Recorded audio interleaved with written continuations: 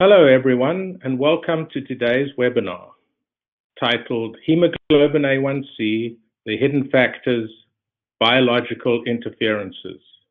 My name is David Sachs and I'll be your moderator today. Today's educational webinar is presented by Laboratories and brought to you by Sabia Incorporated. Before we begin, I just want to mention that I would like to encourage the audience to participate by submitting questions at any time during the presentation. To do so, simply type them into the Ask a Question box and click Send. We'll answer as many questions as we have time for at the end of the presentation. There are two speakers today. The first speaker is Dr. John Higgins, an associate professor at Harvard Medical School. His title is The Hidden Factors, Biological Interferences, Red Blood Cell Age. And then when he's finished his talk, I, as a senior investigator at the NIH, will speak. My title is The Impact Factor, Importance of Variant Detection in Hemoglobin A1c Measurement. And at the end of my talk, there'll be time for questions and answers. So without further ado, I'd like to introduce Dr. John Higgins.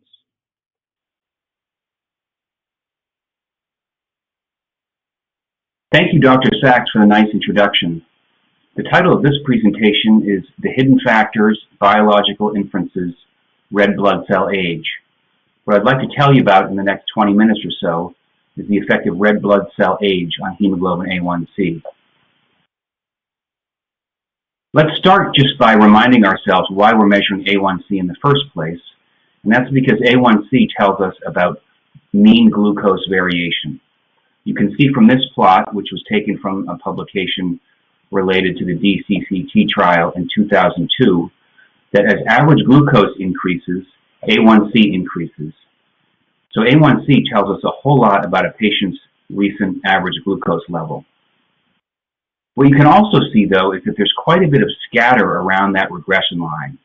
So while the trend is certainly there, the increasing average glucose leads to increasing A1c, there's another source of variation that we can't quite explain.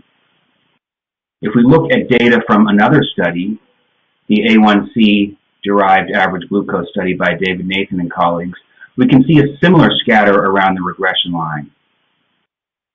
What the regression line allows us to do is to tell patients with a hemoglobin A1c of 7% that their recent average glucose is about 154 milligrams per deciliter.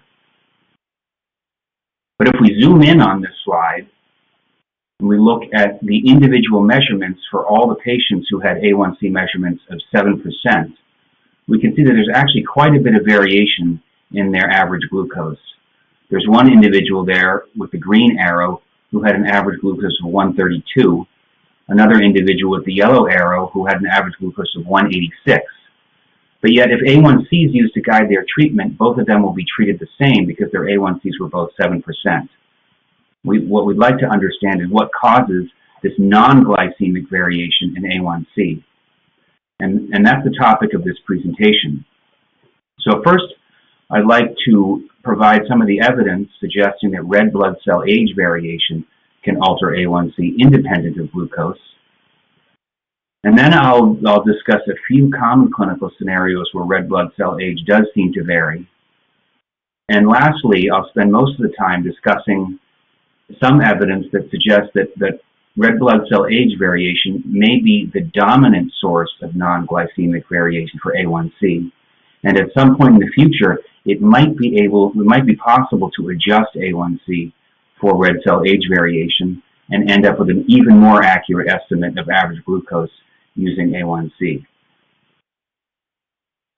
Well, I'm going to be spending the next little while talking about how we can improve A1c, about its shortcomings. But before I get started, I just want to remind everyone that A1c is actually one of the best clinical tests.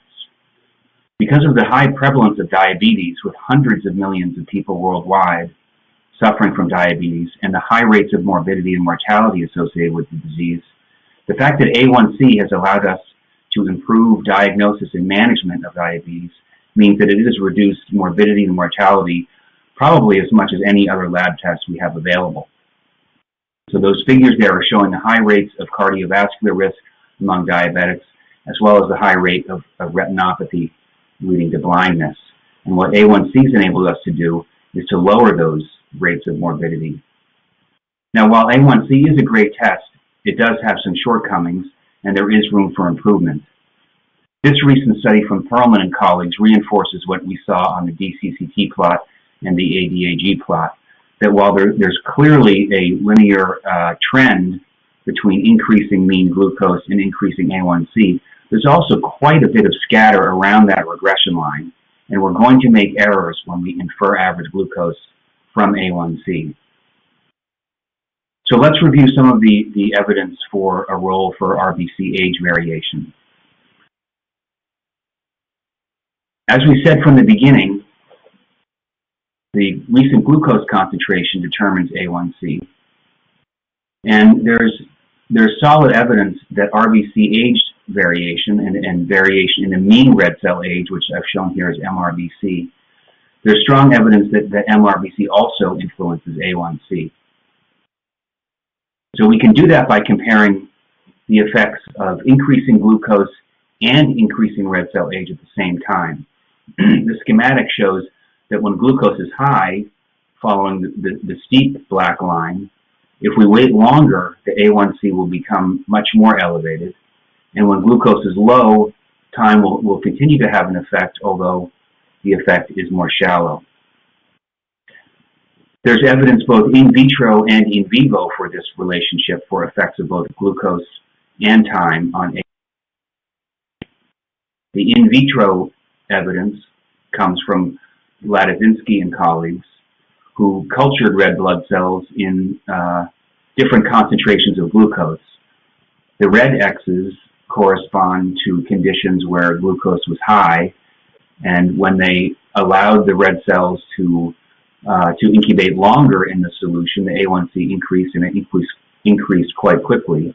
The blue X's are when the glucose concentration was lower, and the A1C continued to increase, but it did not increase at quite the same rate. Robert Cohn and colleagues found a similar pattern in vivo. They used biotin to label red blood cells, both from diabetic patients and non-diabetic patients. And in the diabetic patients, who would tend to have a higher glucose concentration, we can see that as the mean of the age of the red cells increased, the A1C increased. And similarly for the diabetics, as the mean age of red cells increased, the A1C increased. So these two panels convince us that A1C and glucose independently contribute to A1C variation. There are many other proposed contributions to A1C variation. There's evidence in the literature that iron deficiency is associated with differences in A1C independent of glucose.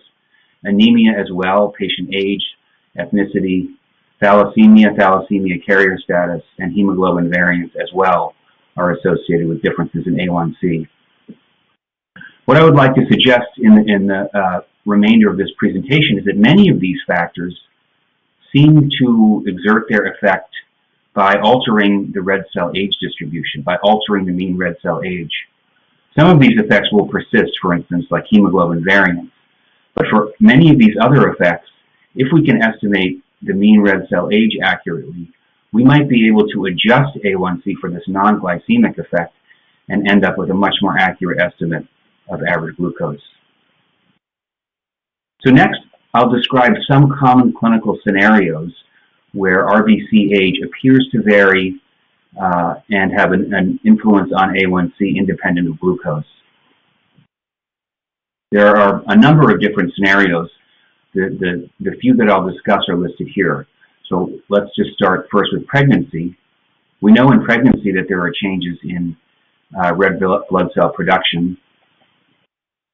A recent study by Edelson and colleagues in the Journal of Clinical Endocrinology and Metabolism showed that in a cohort of pregnant women, the average glucose increased from the first trimester of gestation to the second trimester and beyond, and then after birth, the mean glucose decreased.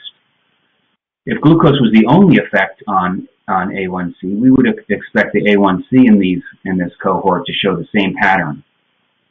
But what the investigators found was that the A1C pattern was the opposite. So in the middle point, when the glucose concentration is increased, A1C has actually decreased. This result suggests that the mean red cell age had decreased in pregnant women. And in fact, there's evidence from older studies. Here's one study from Pritchard in anesthesiology a few decades ago, showing that the red cell volume in pregnant women increases by perhaps about 30%. And the idea is that an increased rate of RBC production will lead to a higher fraction of young RBCs in the circulation, and that would correspond to a younger mean red cell age, which would decrease the A1C above and beyond what the increase in glycemia would cause. Another condition that's associated with A1C change is iron deficiency. Here's a study from Diabetes Care in 2010 measuring the effect of iron and erythropoietin treatment on A1C in patients with diabetes and chronic kidney disease. We can see before the iron treatment, the A1C level was 7.4% on average when these individuals were iron deficient.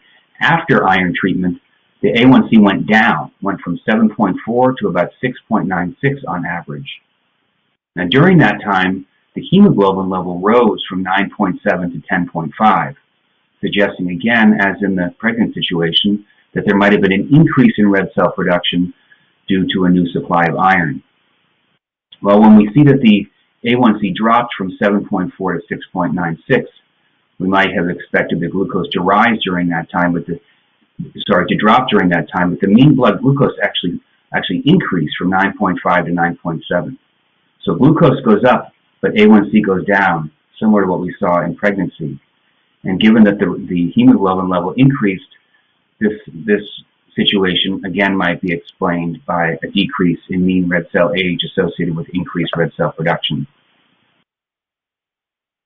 Another condition, or another study also reported a similar pattern for iron deficiency, showing that iron led to an increase in red cell parameters, increase in red cell count parameters, but was associated with a decrease in A1C. And this pattern too would be consistent with the idea that iron deficiency would lead to a decrease in red cell production, and that a response would lead to an independent effect on A1C. Another condition that's been shown to be associated with A1C independent of glucose is G6PD deficiency, or glucose 6-phosphate dehydrogenase deficiency, which is a mild enzyme disorder that can be associated with faster red cell turnover.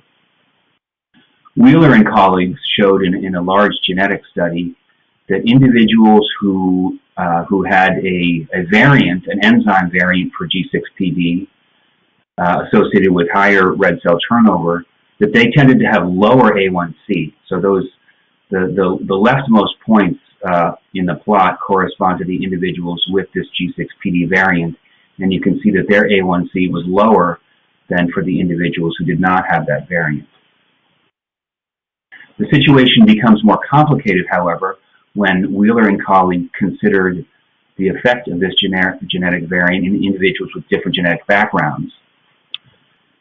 They looked at 22 other genes that were associated with RBC traits and with A1C, but did not have any influence on the risk of developing diabetes. And if we look at those three sets of points in the black boxes, again, the leftmost point in each box corresponds to the individuals with the G6PD deficiency, and they tend to have a lower A1C, but the magnitude of that effect is quite different in the three groups. And these authors suggested that the other genes were modifying the effect. So we can see overall that there may be many more genetic variants and possibly other clinical conditions where red cell age is altered to a degree that will affect hemoglobin A1C.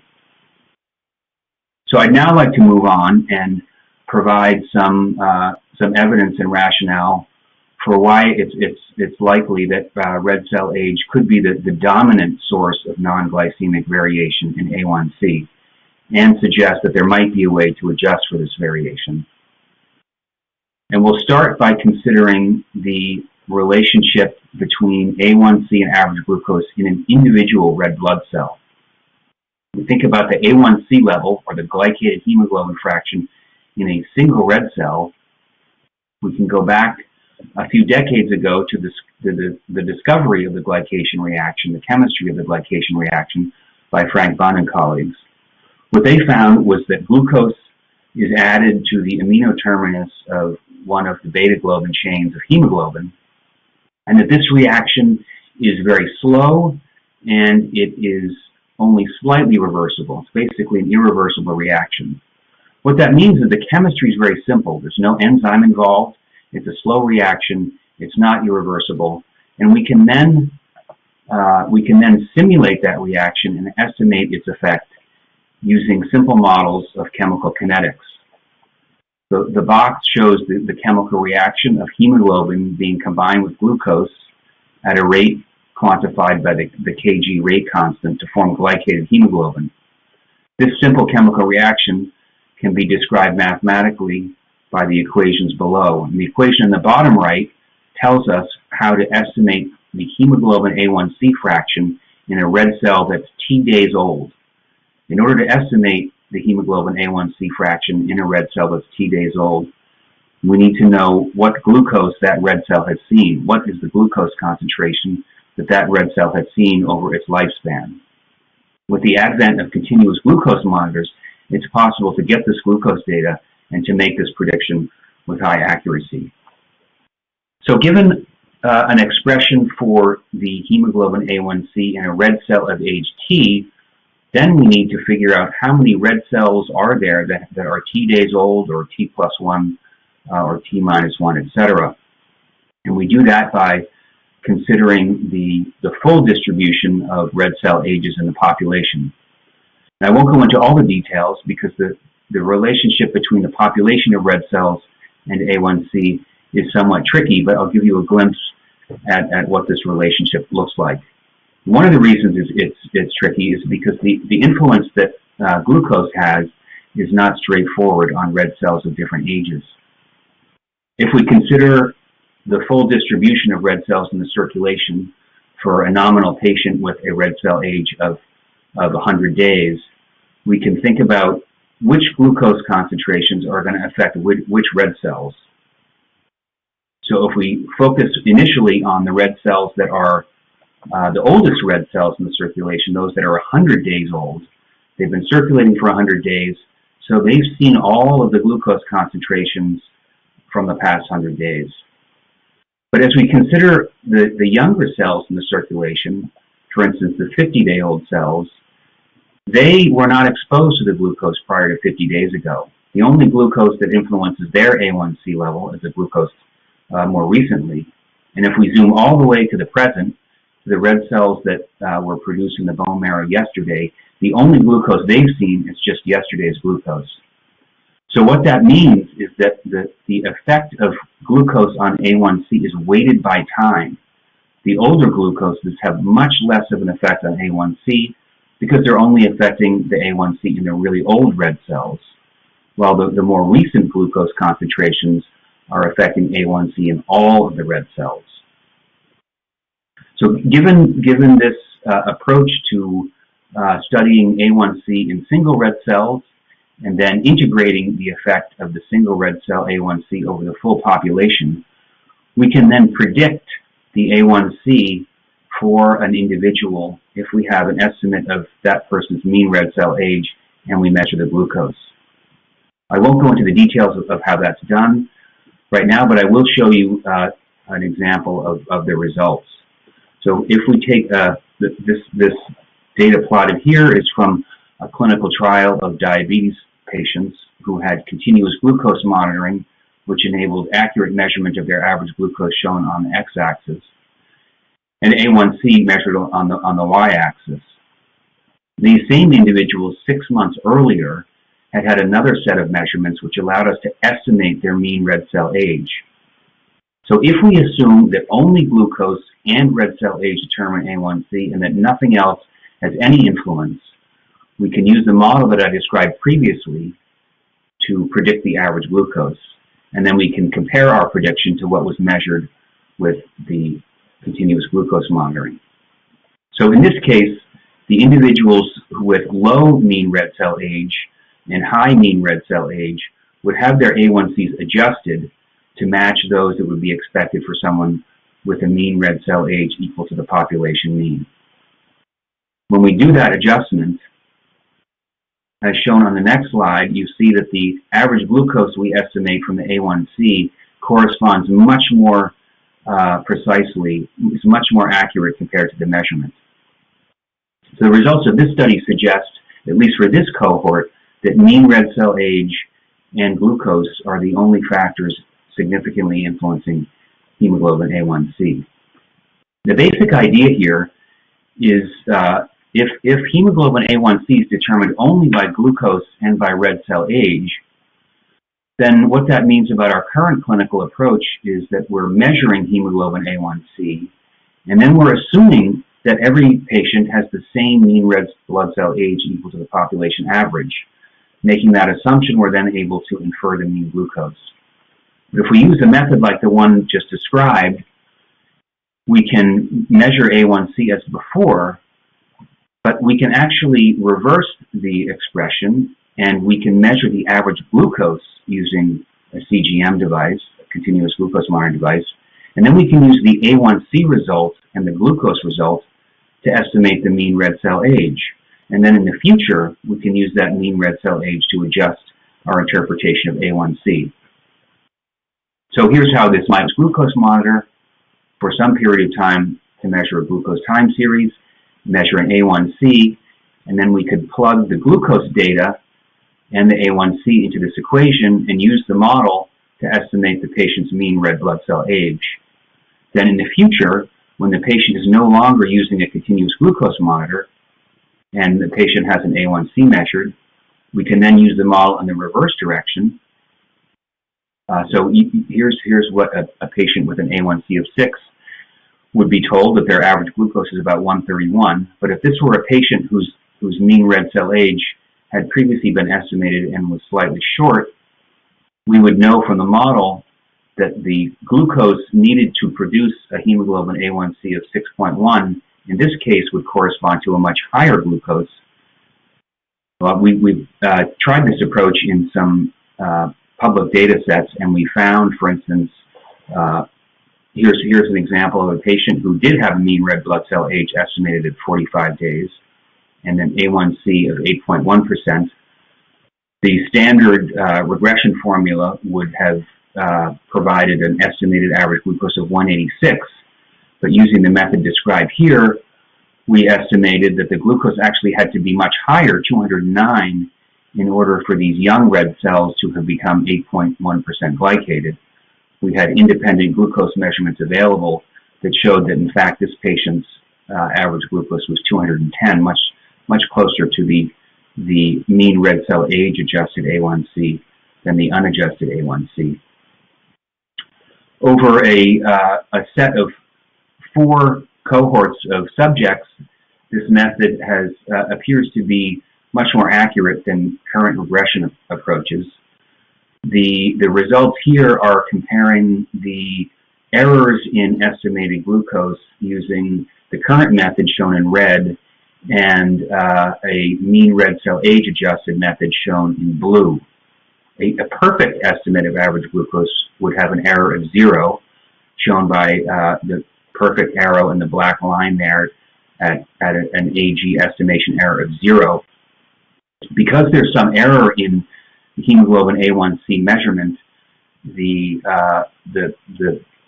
reality, the perfect error is not achievable, and due to analytic error, an error of about 3 is all we could hope to achieve. And we can see that those blue boxes, which represent the performance of the mean red cell age adjusted method, come pretty close to doing as well as we can expect given A1C analytic variation. So this method shows promise for helping us adjust for non-glycemic variation in A1C and producing more accurate estimates of glucose. There are other methods in development different from the one I've described here, and they are promising as well. I'm hopeful that at some point in the near future, patients will be able to benefit from these methods.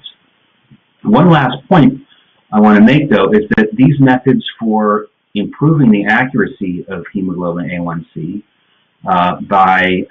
instead of, as we currently do, instead of assuming what the patient's mean red cell age is, so that's crossed out here, instead of assuming a red cell age, if we measure an A1C initially, we can infer that patient's mean red cell age, and then in the future we can adjust subsequent A1Cs for the effect of red cell age and provide a more accurate average glucose.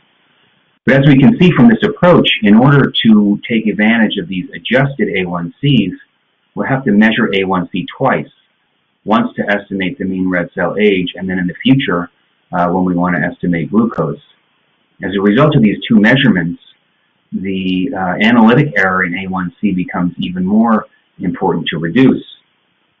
And it's exciting, as you may have seen in the first presentations from this series, that the accuracy of A1C assays has improved significantly over the last years. This table here is a recent survey published by the NGSP, and it's exciting to see that there are some A1C assays with coefficients of variation that are actually below 1%, which is terrific. Even lower would be better, but this is tremendous improvement. There are other assays with mean biases that are very close to zero, one shown here with a mean bias of 0.03. And then there are some assays which combine very low bias with very low CV. And these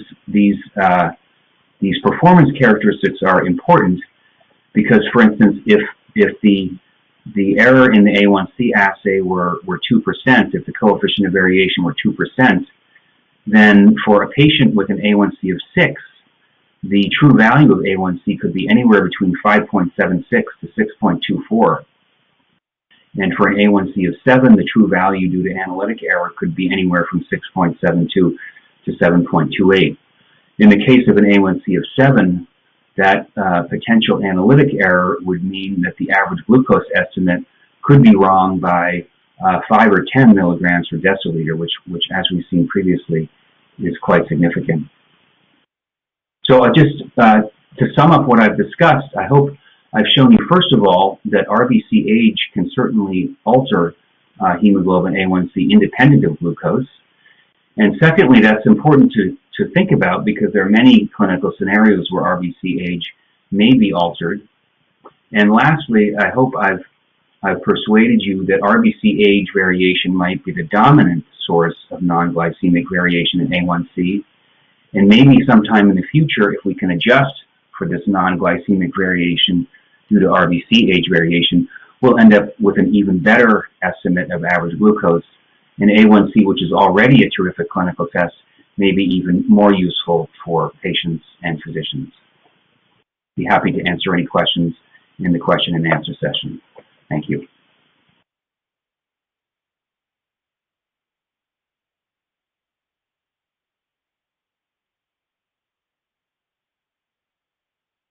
Thank you, Dr. Higgins. I'm going to talk about the importance of variant detection in hemoglobin A1C measurement. Now, due to the COVID pandemic, most of us have had some time where we've worked from home, teleworked, and we haven't been able to go to conferences. That's why this is a video conference. And like many of you, I'm sure we're all looking forward to when we can attend a meeting in person. I'm just hoping that I do not end up, when I'm flying to the conference, in a situation like this, where the pilot comes on and says, "This is your pilot speaking, I'm working from home today."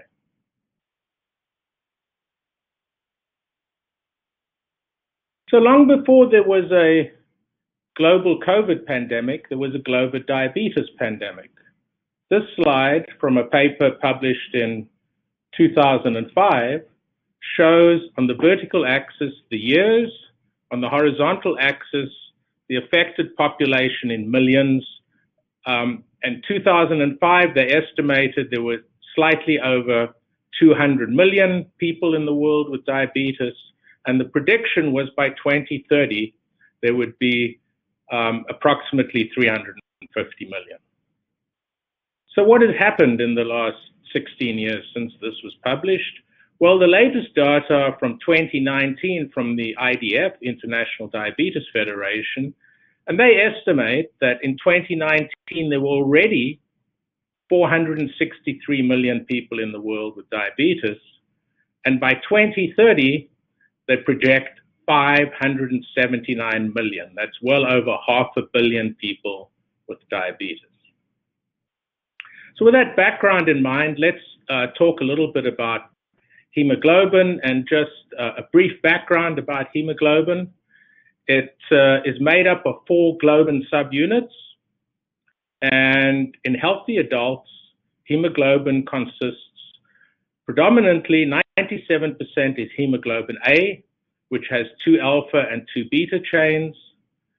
Hemoglobin A2 is about 2.5%, and hemoglobin F, or fetal hemoglobin, is 0.5%. And the difference is they all have alpha chains, but A2 and F have delta and gamma chains respectively. Now, these percentages change, obviously, in the presence of a hemoglobin variant. So to date, the 1,397 hemoglobin variants have been identified, but the most common ones by far are hemoglobin S, C, D, and E. And this slide shows the distribution of the common hemoglobin variants. Thalassemia is shown in green. Hemoglobin S, which is the second most common, is in orange, predominantly in Africa and the Mediterranean region. Then there's hemoglobin C, which is in West Africa, and hemoglobin E in purple, which is predominantly in Asia. Now, because of travel and migration, the actual distribution is a little different. So, for example, shown here is hemoglobin S. The red dots are where hemoglobin S is. And you can see, in addition to Africa, there's a lot of hemoglobin S in North and South America, as well as Europe.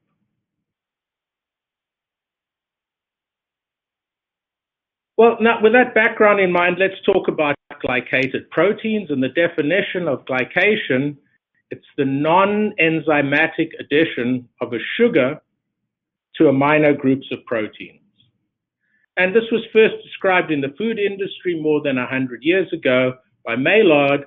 And this nice juicy steak, the outside of the steak, beautiful color, is due to glycation.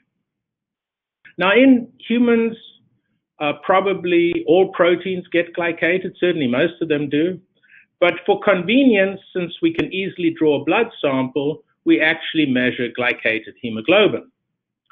And the analyte measured most frequently in the world is hemoglobin A1c, which is hemoglobin specifically with glucose, shown in pale blue, attached to the N-terminal of the beta chain. And hemoglobin A1c is very, very widely used. I'm just going to briefly go through the main clinical values. It's used to monitor long-term glycemic control.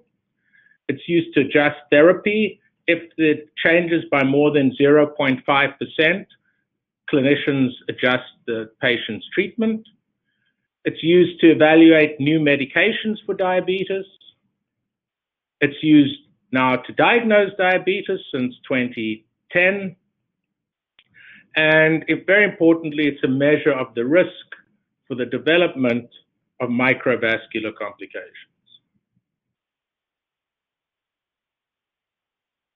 Just briefly to go into the analytical methods. So it was first identified in 1968 by Samuel Rabar, and then in 1978, assays became commercially available. In 1988, the American Diabetes Association, the ADA, recommended routine monitoring. Currently, there are more than 250 hemoglobin A1c assay methods, but these can be conveniently divided into two general principles. The first is charge difference, so the separation of the glycated from the non-glycated hemoglobin occurs based on differences in charge, and these are capillary electrophoresis and HPLC.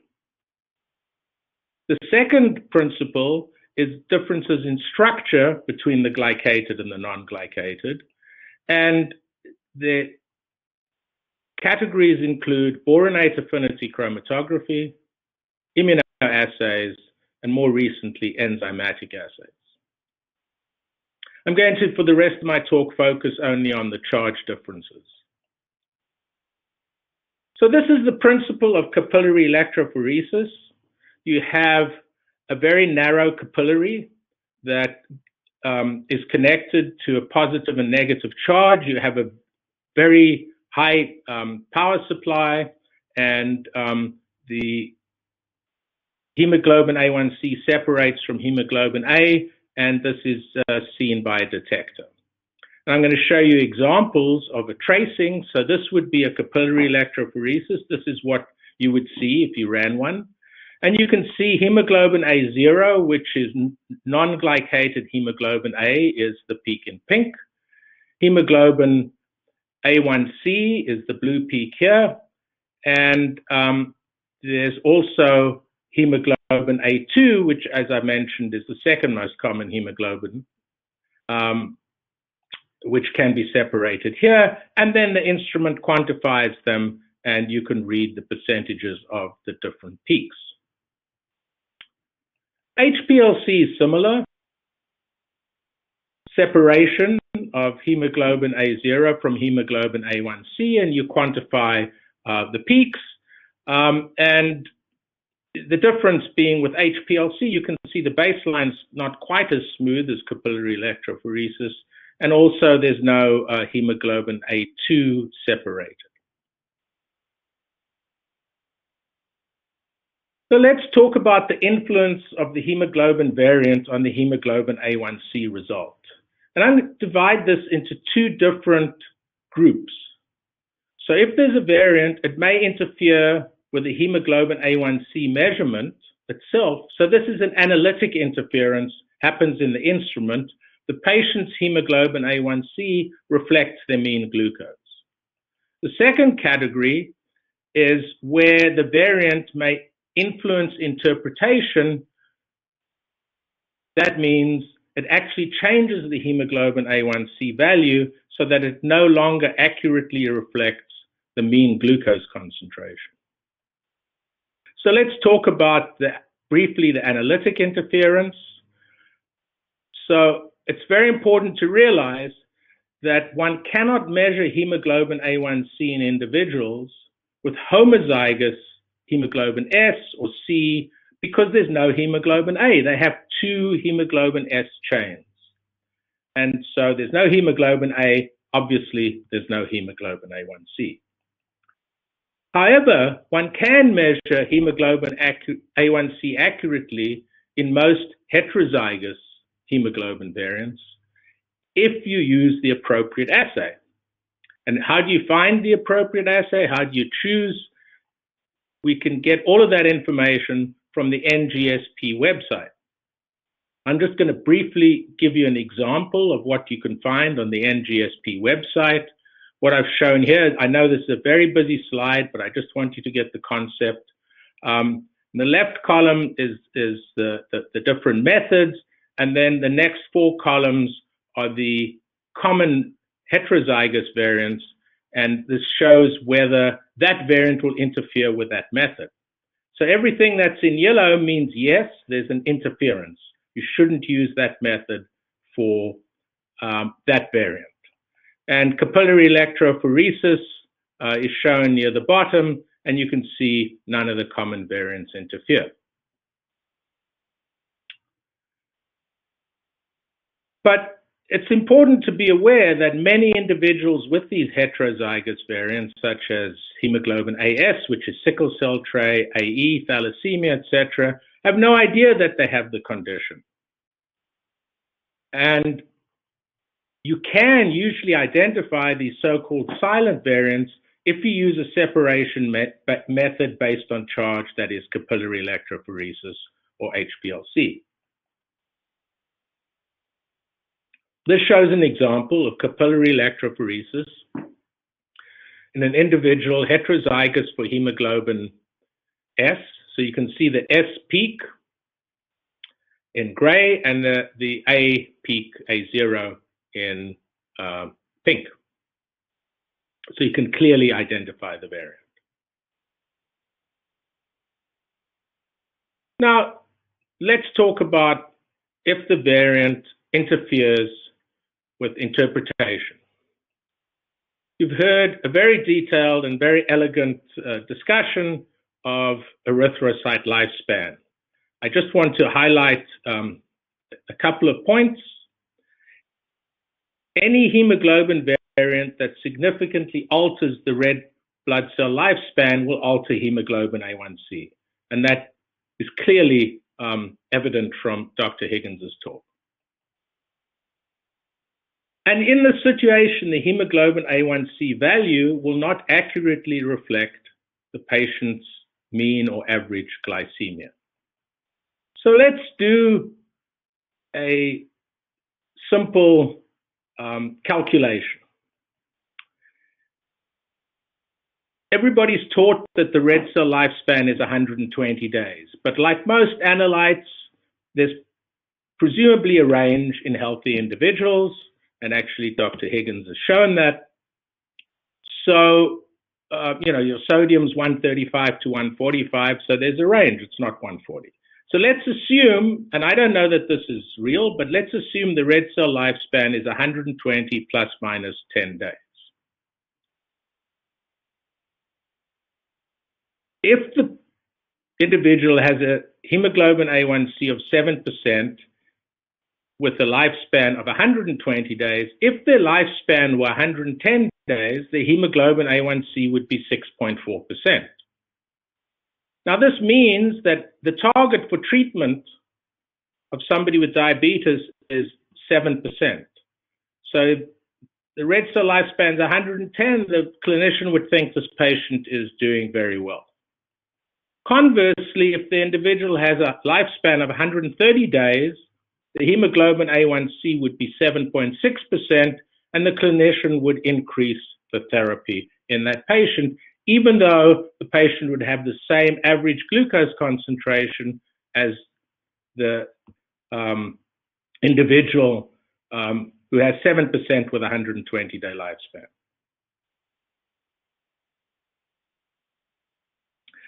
So it's important to detect atypical hemoglobins. And I'm just going to briefly describe a study that we performed where we evaluated the medical added value of capillary electrophoresis and compared it to immunoassay for hemoglobin A1c measurement. And we determined the prevalence of a variant hemoglobin in this population during routine hemoglobin A1c measurement. And any hemoglobin A1c profile that was flagged as atypical by the phoresis software and the capillary electrophoresis was investigated further. And this study was conducted in February of 2017 at AMPATH Reference Lab in South Africa. A brief overview of the results.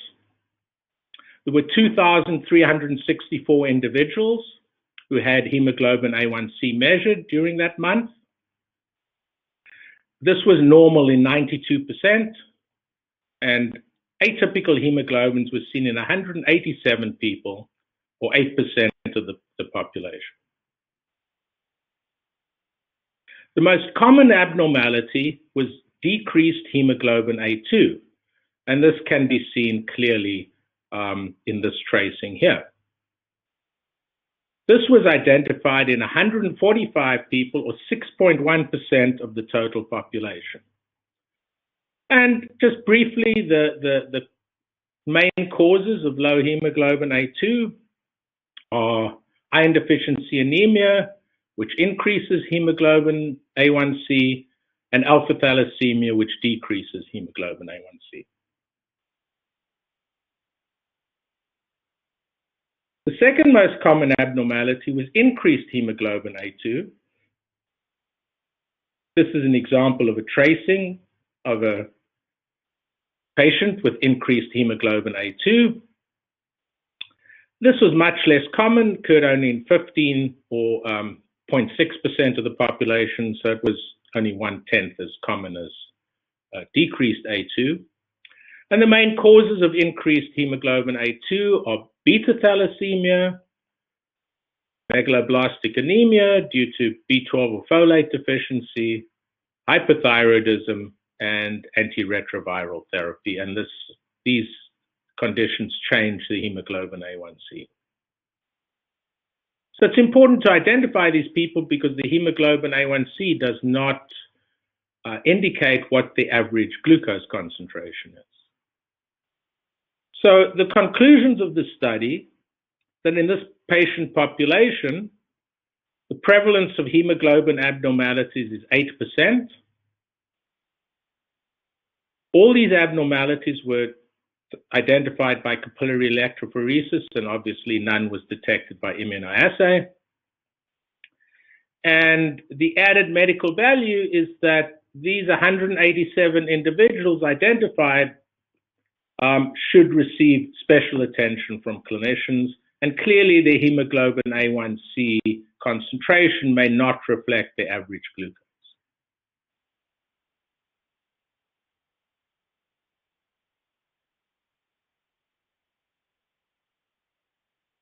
So, what happens if the hemoglobin variant does not alter red cell lifespan? So there was an important question that we asked. Is the extent of glycation of the beta chain of a variant hemoglobin, for example, hemoglobin S, the same as that of hemoglobin A? Now, this is obviously an important question. And so, to answer this, we performed a study where we measured by mass spectrometry the extent of glycation of the beta chain of hemoglobin S and compared it to glycation of hemoglobin A. And this shows you an example of a mass spectrum of hemoglobin AS. You can see the alpha chain, which is not important for the purposes of this discussion. There's the beta chain of A, and here's the beta chain of S, very nicely separated. And then you can see all the glycated species, glycated beta S, glycated beta A. And so what we did was we quantified these, and that's shown in the next slide here for 41 individuals, where you can see the extent of glycation of the beta chain of A in gray and the beta chain of S in black. And you can see that for most of these individuals, the beta chain of S is glycated slightly greater than that of A. And we quantified this, so the total glycated hemoglobin AS, the sickle tray individual, was 2% greater than hemoglobin AA, which would be a normal hemoglobin. So for example, if hemoglobin AA has hemoglobin A1c of 6, an individual with hemoglobin AS would be 6.1%. Now I mentioned that a change of 0.5% is deemed to be clinically significant, so it's very unlikely that this would have any clinical significance for a patient. All right, it's time to summarize. I think it's important that the clinician should be notified if a hemoglobin variant is seen, because often with heterozygous variants, neither the patient nor the doctor knows. Hemoglobin A1c can be measured accurately in the vast majority of subjects with common hemoglobin variants. And any hemoglobin variant that significantly alters red cell lifespan will alter hemoglobin A1c. And finally, if the hemoglobin A1c is less than 4, more than 15, or discordant with the clinical assessment, it should be repeated by a different hemoglobin A1c method. And finally, I would just like to acknowledge Marita Duplessis and the staff at AMPAT's National Reference Lab in South Africa for participating in this study. Thank you very much.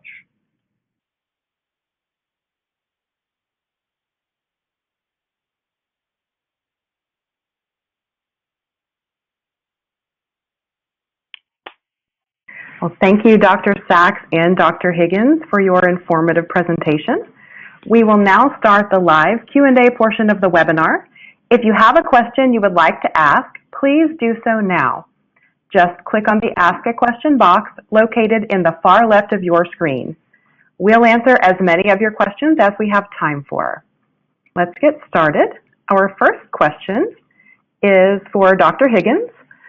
Of all the factors you mentioned that affect red blood cell survival, which of the HbA1c testing methodologies used today would help identify those problematic patients experiencing these factors, and why? Thanks, Jen, for the question. I would say that a method that can both identify the presence of hemoglobin variants and quantify the amount of variant present would be most useful in identifying people who might have altered mean red cell age. I know that HPLC and electrophoresis would work. And when I say variants, I also include A2 and F, which are not, I guess, technically variants, but identifying altered levels of hemoglobin A2, as Dr. Sachs described, might help identify iron deficiency and thalassemia trait. And identifying altered levels of fetal hemoglobin might help identify, for instance, people with altered erythropoiesis. Thanks. Thank you, Dr. Higgins. Our next question is for you, Dr. Sachs. As chairman of the NGSP, what kinds of HbA1c questions do you get asked from clinicians? The most common question I get from clinicians, and I get this from clinicians all over the world, both when I give presentations or in emails, is I have a patient, so the clinician says, I have a patient and the hemoglobin A1c concentration is not consistent with the clinical situation and the glucose measurement. What are the possible explanations? And what would you say to those clinicians who ask that question? So the approach that I suggest is the first thing would be to measure hemoglobin A1c by a different method to make sure that if there's an interference in the hemoglobin A1c, it's not specific for a certain method. And if the result is still the same, then one would suggest that the clinician looks for a hemoglobin variant, which can be done by hemoglobin electrophoresis or capillary electrophoresis. And also it's possible to look at long-term glucose concentration that's independent of hemoglobin and red cells by looking at glycation of albumin, and this can be done either by measuring glycated albumin itself or by fructosamine, which has been used for many years. So that's the approach I suggest. Perfect. Thank you, Dr. Sachs. And another question for Dr. Higgins. What prompted you to go down the road to investigate the differences between HbA1c and estimated average glucose? And why is this important?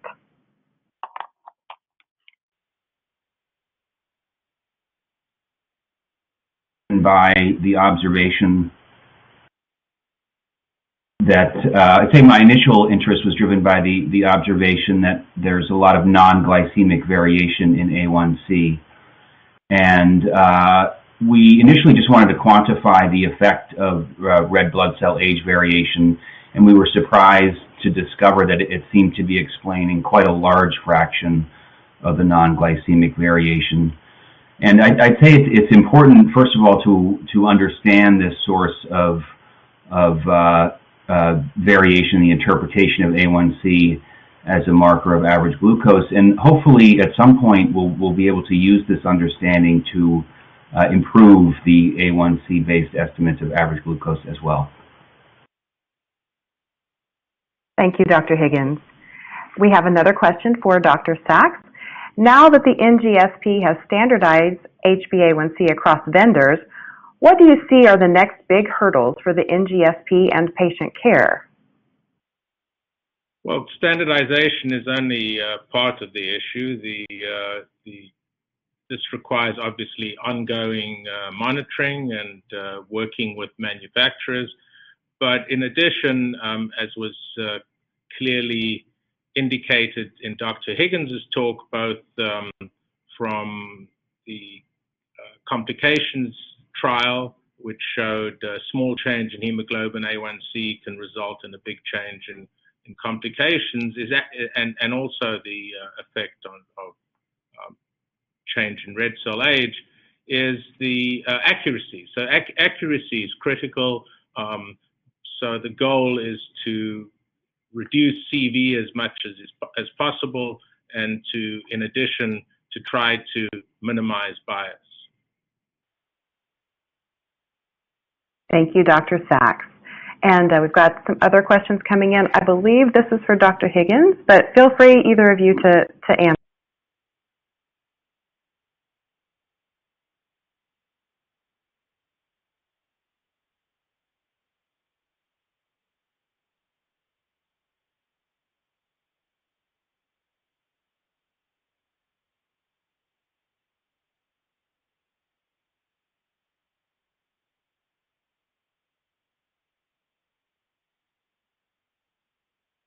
Okay.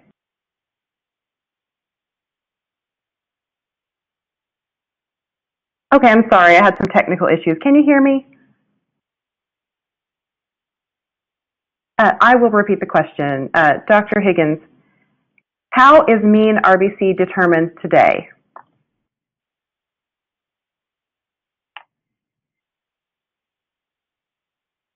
Way to determine there's no easy and accurate way to determine mean red cell age today. The gold standard methods involve collecting blood from an individual and labeling the cells, reinfusing them, and then collecting follow-up samples every so often. It's very time-intensive and expensive, and the accuracy is a bit unclear. So unfortunately, there's currently no good way to measure the mean red cell age. I am hopeful that if we can calibrate this method basically using glucose as a label and A1C as a readout of the concentration of the label, I'm hopeful that will, if calibrated, provide an easy and accurate estimate of mean red cell age. Thank you, Dr. Higgins. The next question we have, is there any evidence of high A1C that may not be linked to diabetes? Yeah, that's a good question as well. And there certainly are some circumstances where individuals can have very long mean red cell age, so long, in fact, that the A1C can reach above the 6.5% level. And in that case, those people would be might be told that they have diabetes or pre-diabetes if a little bit lower, and in fact, it could entirely be a result of altered red cell age. And in those cases, having an independent measurement of glucose directly would be quite helpful. I'll also add that there are causes of increased glucose that are actually termed secondary diabetes. So in essence, any increased glucose is termed diabetes, but these are not what one would typically think of as diabetes. So, for example, certain hormonal conditions like Cushing's disease with very, very high steroids, cortisol, or even a patient who takes high-dose steroids for several weeks to months can increase hemoglobin A1c. Thank you, both of you. It looks like we have time for one more question. This one is it's got a few parts to it. What is the variability in RBC lifespan over time, and wouldn't CGM be needed periodically to adjust the model? Also, what is the advantage of HbA1c over CGM, considering the variables for red cell lifespan isn't constant? And the last part, do you foresee the CGM will be incorporated into the screening/monitoring methods for diabetes in the future? So I can start. I think a number of interesting and important questions there. So first, as far as the variability of RBC lifespan, I'll say we don't know with confidence what that really is because, as I said, RBC age and lifespan are difficult to measure. I will say that using the method I described, we do have some evidence that at least in healthy people and in people with well-controlled chronic illness, it does seem to be stable, meaning that we've estimated mean red cell age in individuals, and up to two or 3 years later, it seems to be fairly stable. Of course, that would not hold for anyone with an acute illness or more serious condition. And then as for the question about whether continuous glucose monitoring should be used, instead of A1C, I guess, I think the benefit of A1C as a non-fasting one-time blood test is huge. And for a screening situation, I don't think we'll ever use CGM, which would require monitoring somebody for at least a day, if not multiple days. I do think in the future that CGM could be incorporated as maybe a follow-up test if the A1C is indeterminate or confusing. Then CGM could be used in some situations to help resolve discrepancies.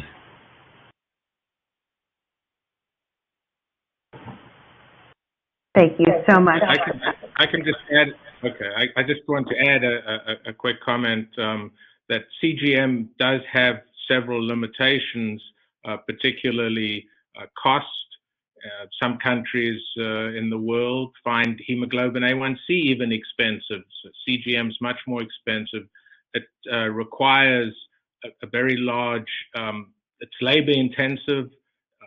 Patient has to insert a needle under the skin, and so there are lots of issues with CGM. It's not just drawing a blood sample and then getting a result. Thank you, Dr. Sachs and Dr. Higgins. Do you have any final comments for our audience today? So I'll just say that I think the accuracy of the A1C assays, as I mentioned in my presentation, that is going to continue to be really important, and I think the NGSP has done a terrific job driving improvement in assay accuracy. That's exciting for a number of reasons for patients and physicians. And I'll also mention that, as I indicated in one of my slides, hemoglobin A1c has become such an important component of management of diabetes that, and there's a huge body of literature justifying its use and its role and complications and their targets for treatment. I don't anticipate that hemoglobin A1c will disappear in the very near future, and there doesn't appear to be any easily measurable marker that's likely to appear in the near future that will supplant hemoglobin A1c. Thanks. Well, thank you again to our speakers, Dr. David Sachs and Dr. John Higgins, for your time today and for your important research. We would also like to thank Laboratories and our sponsor, Savia, for underwriting today's educational webcast. Before we go, I'd like to thank the audience for joining us today and for their interesting questions. Questions we did not have time for today and those submitted during the on-demand period will be addressed by the speakers via the contact information you provided at the time of registration. This webcast can be viewed on demand. LabRoots will alert you via email when it's available for replay. We encourage you to share that email with your colleagues who may have missed today's live event. Until next time, goodbye.